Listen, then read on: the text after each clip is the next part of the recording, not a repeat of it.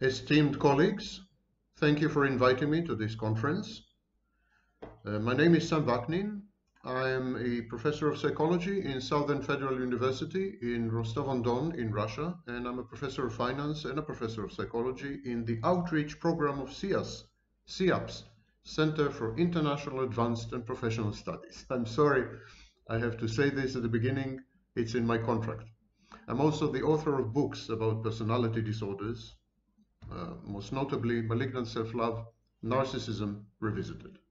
Today I would like to discuss fantasy. When fantasy becomes malignant, when it gets out of control, what happens then?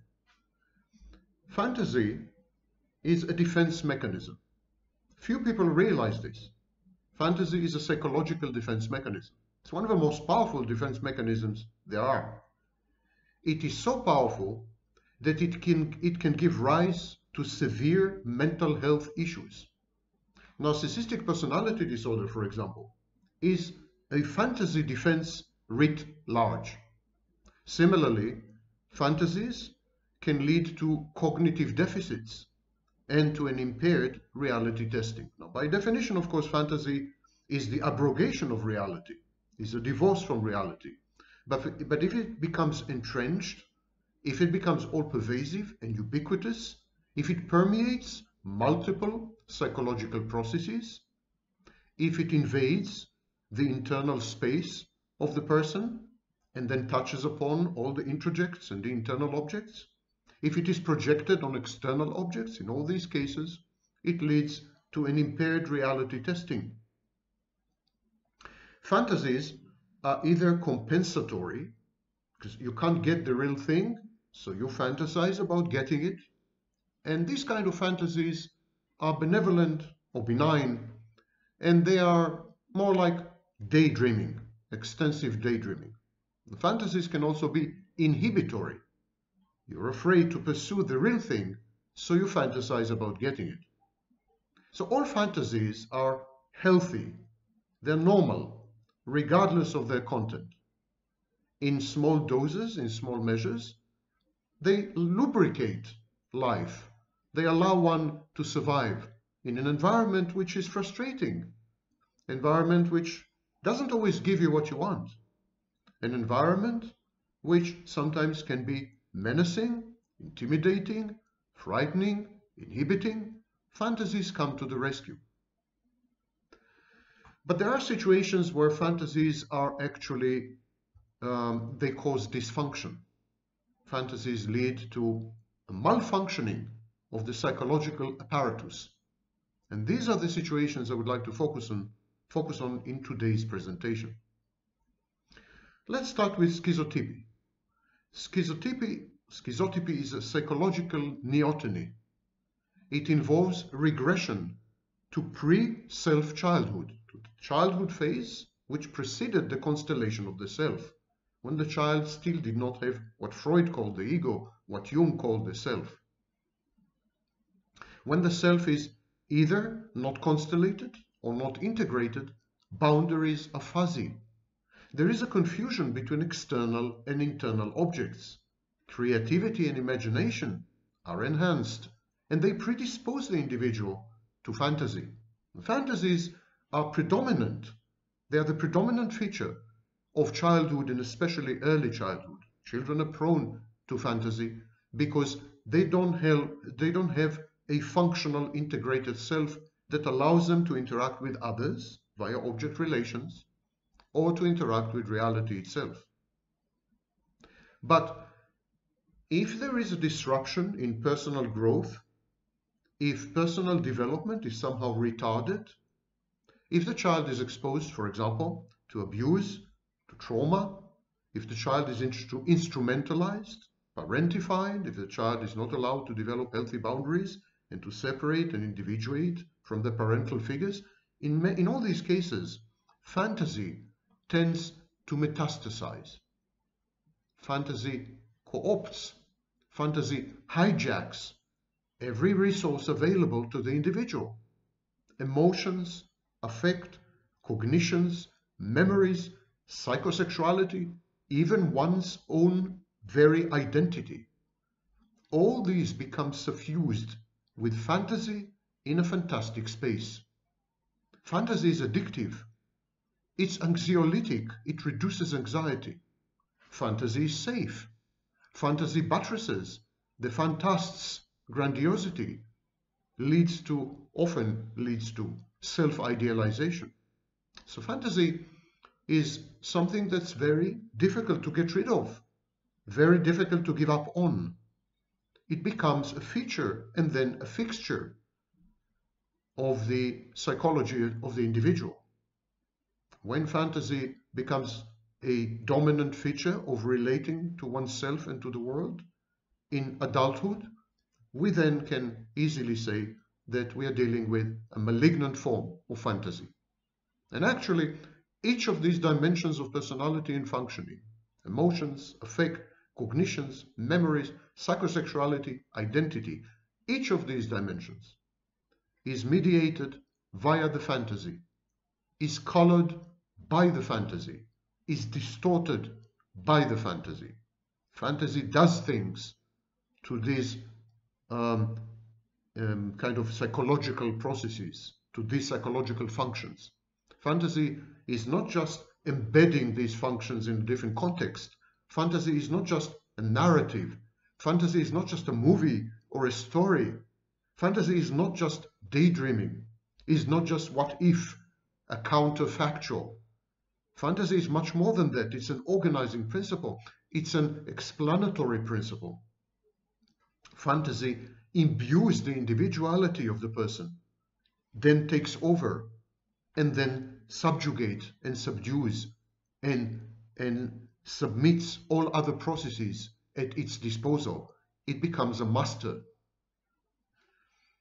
And so fantasy can render an individual, if it's gone awry, if it becomes entrenched, if it metastasizes, if it becomes cancerous, fantasy can render the individual a puppet, a marionette.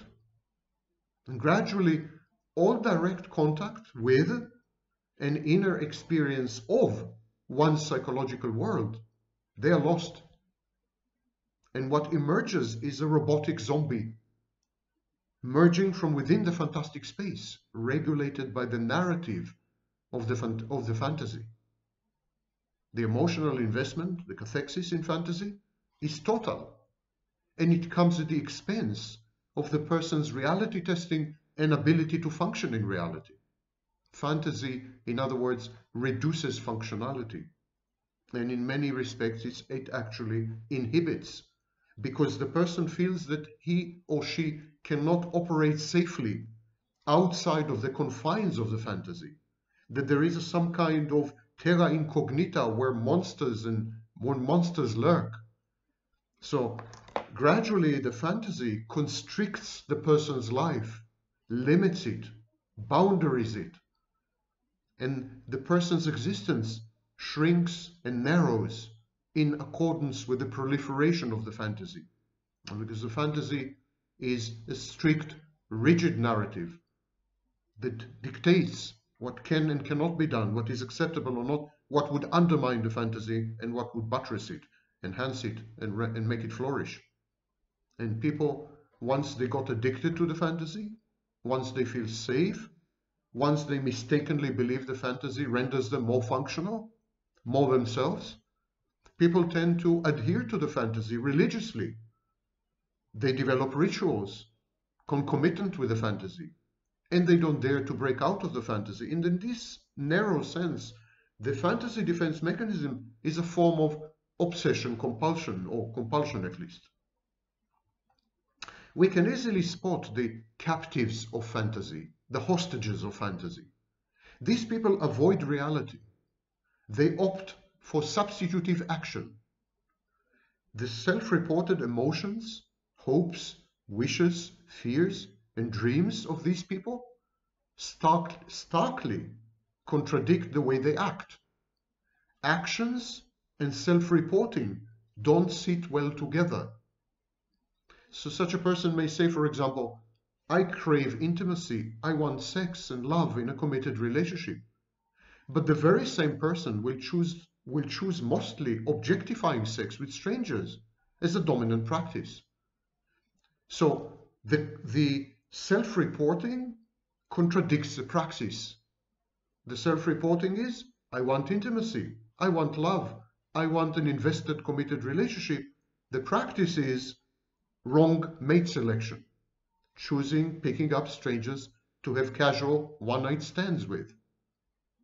The person's intimate liaisons devolve into sexlessness, cheating, and dissolution precisely in order to undermine reality and revert to the fantastic space. So you can see that fantasy has practical behavioral implications. Fantasy is prescriptive. It provides prescriptions, and it is also proscriptive. It prescribes certain things. Such a person who is slave to his fantasy will also select only inappropriate and incompatible and therefore temporary mates who do not constitute a threat to the integrity and longevity of the fantasy by diverging from it. The person who confesses, who self-reports that he is looking for long-term relationships, he chooses the wrong mates. He chooses wrong mates to prevent a situation where the right mate undermines the fantasy. And so here comes the process of snapshotting that I had mentioned a lot in my work on narcissism. That's when the fantasy-prone person converts all external objects, including people, into fantasy elements, into figments of the fantasy, by snapshotting them, by creating corresponding internal objects. And then the person continues to interact with the internal objects, not with the external objects, because the external objects diverge from the idealized, largely imagined avatar or introject. So the mechanisms of introjection, the mechanism of creating internal objects, introjects, these mechanisms are put at the disposal of maintaining the fantasy, enhancing the fantasy, and rendering the fantasy fully compatible with external objects, with other people. The intrusion of fantasy is total. Even in sex, for example, the intrusion of fantasy renders the sex autoerotic and solipsistic, because the person, the fantast, the person who is dominated by fantasy, she doesn't have sex with a real life partner. She has sex with her fantasy. She has sex with the internal object that represents the sexual partner, that stands in for the sexual partner. But it's a totally self-contained sex. It's totally autoerotic. It's totally fantastic. And inevitably, only a small minority of participants in such sex of both genders actually orgasm, because it's not taking place in real life. Fantasy takes over everything. Social interactions, sex, relationships, family, job, career. It's all pervasive, it's ubiquitous. Fantasy is closely allied with identity disturbance. Cluster B personality disorders, the patients who suffer from these disorders, they have something called identity disturbance. Identity disturbance when there's no stable core, where there's no lifelong identifiable identity, where there's no constancy of objects, of values, of beliefs, of emotions, of affect, of cognitions, where everything is kaleidoscopic and mutually exclusive and contradictory. The same person can say one thing today and utterly contradict herself the next day. And this is called identity disturbance. Identity disturbance has a lot to do with dissociation, with severe disruptions in autobiographical memory, for example. But at any rate, patients who suffer from cluster B personality disorders have displayed dissociation. very strong and massive forms of dissociation, and consequently they don't have an identity. They don't have a core, and this is known as identity disturbance. And so these people are actually lifelong disappearing acts. They're disappearing acts pivoted on an empty schizoid core. There's nobody there. Cluster B personality disorders are not about presence or existence. They're about absence. The abuse of substances helps these patients to suspend their existence. That's why addiction is closely allied with cluster B patients. The dual diagnosis of addictive disorders and cluster B personality disorders is literally ubiquitous. Using substances allows these patients to suspend their existence, to not be themselves for a few hours. And this is especially true around other people in social and sexual contexts. Because cluster B patients are essentially nothing but deadened voids, they're dead inside, there's nobody there, it's empty. These patients feel alive, they feel existent only when they are not themselves, when they are inebriated, intoxicated, or drugged. Only then they feel that they exist. It's the irony. The irony is when they use substances to suspend themselves, only then they feel alive. When they act out recklessly, when they switch from one self-state to another one, to another self-state, for example, when the borderline switches to a secondary psychopath, when the narcissist switches to his grandiose false self, only then, when they are not themselves, when they had suspended their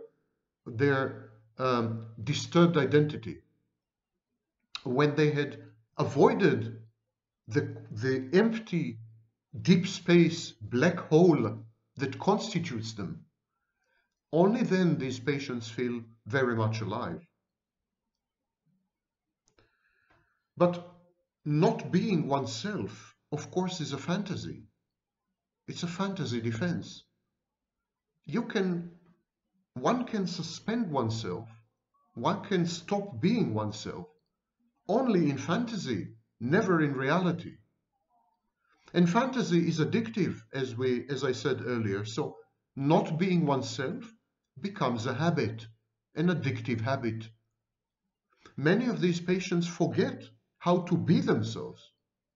Being themselves feels so alien, so sad, so dull, so black and white or gray, so vaguely menacing that these patients avoid being themselves assiduously and for as long as they can. Their main preoccupation becomes, let's sustain the fantasy that I'm not me. Let's stop being me for a while. Gradually, incrementally, this overwhelming need to not be oneself, this overwhelming need to abuse substances in order to suspend oneself, these begin to impact all fields of life, one's job, one's career, one's relationships, and one's family included. Another problem is that when these patients are not themselves, when they're drunk, for example, predators of all types, sexual predators, emotional predators, psychopaths, they take advantage of these patients. They gain access to the patient's bodies, minds, and material possessions. They use these patients contemptuously, and then they discard these patients offhandedly. And these repeated humiliations, these rejections, this exploitation, they exacerbate the underlying conditions. They induce anxiety and depression. They push the patient inexorably to harm herself and to escalate even further her attempts to vanish. Further down the rabbit hole, further down the road to self-annihilation. Grandiosity, for example, is a form of fantasy. I mentioned before that fantasy involves cognitive deficits, and grandiosity in many respects is a cognitive deficit. Ironically, the narcissist's grandiosity, his fantasy defense, is less rigid than the grandiosity of either the borderline or the psychopath. Throughout his life, the narcissist is subjected to a barrage of narcissistic injuries, narcissistic mortifications. These challenges remold, modify, or entirely suspend the false self, the locus of the narcissist's grandiose self-perception. Psychopaths and borderlines do not experience any undermining of their variants of self-aggrandizement. And so, consequently, the grandiosity of psychopaths and borderlines is immutable, not amenable to any process of learning or modification via intrusions from harsh reality. This is something that had been overlooked in scholarly literature. Psychopaths and borderlines have far stronger, more trenchant, more rigid, less amenable to intervention fantasy defenses than even the narcissist. The narcissist tends to focus on what Sander called in 1989 the shared fantasy. The term shared fantasy was coined by Sander in his article Shared Unconscious Conflicts, Marital Disharmony and Psychoanalytic Therapy. It was published in J. Oldham and R. Libert's edited book, The Middle Years, New Psychoanalytic Perspectives, pages 160 to 176, New Haven, Connecticut, Yale University Press. It is there that shared fantasy was first defined and described. The narcissist's ability to engage in a shared fantasy rests on three pillars, but this is an important point. While the psychopath is able to maintain a solipsistic fantasy which does not depend on anyone or anything, the borderline and the narcissist are able to maintain their fantasy defenses only in conjunction with other people, and only when they co-opt these people, when they introduce them into the fantasy. So the narcissist and borderline's fantasy defense is binary. It rests on the narcissist or borderline and on his or her intimate partner. And there are three pillars to the shared fantasy. The environment has to be rootless, easy to discard. It has to be fantastic or dreamlike in order to uphold the grandiosity of the narcissist and borderline. The environment has to be timeless and eternal present, so that actions do not bear consequences in any foreseeable future. And the environment has to be boundless, no limit to what can be done or accomplished. It's a hallucinatory landscape. The second pillar of the shared fantasy of the narcissist and borderline is that the circumstances ought to be right, conducive to grandiose fantasies, by yielding lots of money, sex, power, access, fame, celebrity, notoriety, or love, effortlessly, with no commensurate investment or commitment. And finally, the partner in the shared fantasy has to be present. While the narcissist and the borderline are absent, their yin to the partner's yang, the partner has to balance this absence by being present. And this is in order to avoid abandonment anxiety by creating object constancy or object permanence. So the partner has to be present, omnipresent, all the time, has to be submissive, has to be fawning, has to be adulating, playful, childlike, or has to be mothering or fathering, if it is, for example, a business associate. And the partner has to be addicted to the narcissist and borderline. These are the three pillars of the shared fantasy, without which the shared fantasy cannot stand. The borderline similarly has shared fantasies. And there are three types of the borderline shared fantasy: the fairy godmother's fantasy, the princess fantasy, and the damsel in distress fantasy. Each fantasy hails a different type of intimate partner. The fairy godmother calls forth a beneficiary of largesse. The princess requires a fawning subject. The damsel in distress needs a rescuer or a savior, as amply described in Karpman's drama triangle. The borderline snapshots her intimate partner exactly like the narcissist, but she snapshot the intimate partner as a persecutory object. The intimate partner is gradually converted in the borderline's mind into a threat, into a bad object, while the narcissist idealizes the intimate partner in order to idealize himself. The borderline blackens the intimate partner, attributes to him malice and menace in order to extricate herself, because the borderline is terrified of engulfment and enmeshment. She is simultaneously afraid of abandonment, but she is afraid of the alternative, merger, fusion, disappearing into the partner. So she snapshots the partner as a persecutory object, and this inexorably leads to decompensation and acting out, what we could call borderline mortification. The narcissist shared fantasy involves perfect love, adulation, and it attracts intimate partners who are willing to play the roles of fan, playmate, and mother. The narcissist first snapshots his intimate partner as an idealized object, and then, as the partner diverges from the snapshot, he converts her to a persecutory object, exactly like the borderline does. And this induces mortification, and the cycle starts again. Discrepancies in the shared fantasy provoke the narcissist to become a primary factor 1 psychopath, and provoke the borderline to become a factor 2 secondary psychopath.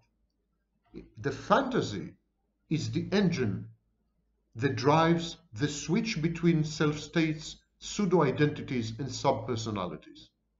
We are now reconceiving of borderline personality disorder, narcissistic personality disorder, generally personality disorder, as assemblages of post-traumatic self-states, post-traumatic conditions in which the solution had been to fragment and fracture the personality and to create self-states, which are not standalone personalities, but fragments and functions of the overall would have been wannabe personality. But what determines the switching? What determines the switching is the need to respond to external cues and exigencies in the environment. And this need is regulated by the fantasy defense. Recklessness and fantasy are both clinical features of these disorders, borderline personality disorder, for example. Fantasy characterizes the borderline's intimate relationships as well, but her self-destructiveness, emotional dysregulation, and mood lability are such that she always sabotages what she has, and so does the narcissist for different reasons. As reality intrudes on the fantasy, all these types with rich fantasy life find the situation intolerable.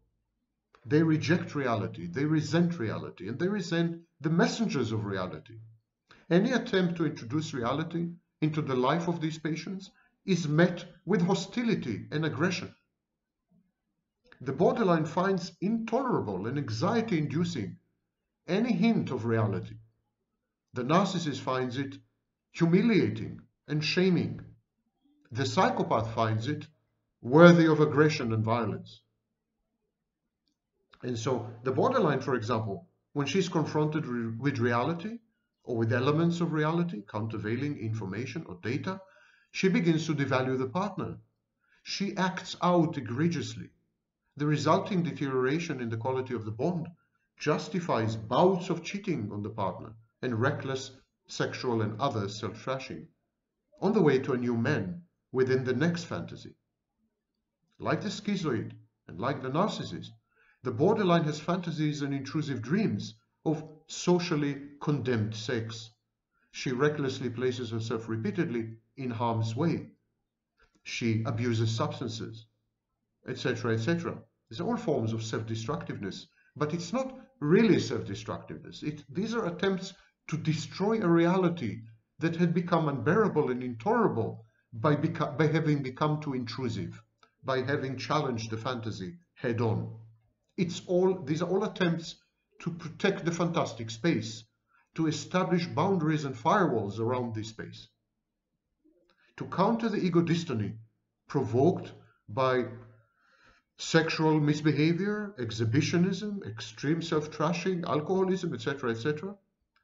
The borderline fantasizes that people, even strangers, are figments of her fantasy, that they love her or like her or collaborate and collude with her in perpetuating the fantasy and rendering it reality.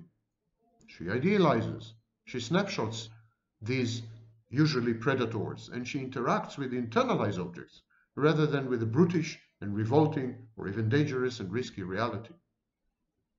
She weaves a narrative which she knows is fictitious but which allows her to pretend, make believe, and dream. In other words, she retreats into fantasy. I've mentioned borderline, and I'm using the gender pronoun she, but of course it applies to other cluster B disorders, and the gender pronouns are interchangeable, she, he. Any manifestation of kindness, for example, any expensive date, free drinks, free drugs, a place to crash in for the night, flirting, courting, attentiveness, succor, a good word, affection, outright physical intimacy, comfort, all these, they are immediately incorporated into the fantasy. They legitimize the actions emanating and derived from the fantasy.